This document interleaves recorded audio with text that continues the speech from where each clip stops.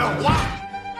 Louis XIV returns in the final season of Versailles, Canal Plus's historical TV series. Everyone has voiced their opinion on this successful series.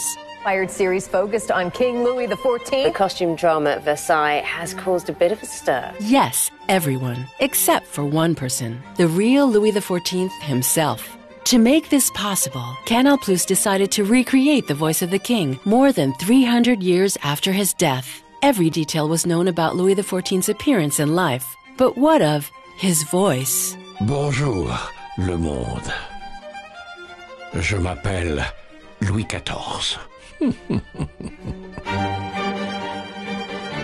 Thankfully, Louis XIV was monitored every day, from his birth to his death. Everything was recorded in writing, in his health journal. From the structure of his skull, the shape of his vocal cords and lungs, to even the mouth operation, which forever modified his pronunciation, vocal output, and accent. For months on end, historians and scientists collected all this data and ran it through a voice simulation program to recreate the vocal cords of the king. Thanks to this, synthetic speech experts were able to develop a voice no one had ever heard before. Que le monde a bien changé depuis 300 ans. This synthetic voice, combined with Google's artificial intelligence, allowed Louis XIV to be resurrected from the dead, enabling him to converse with the entire world.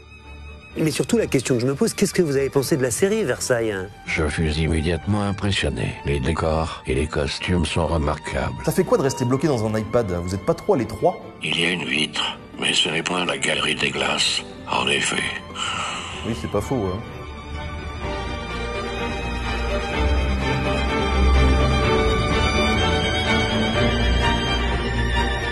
La série Versailles n'est pas une fiction. C'est ma vie.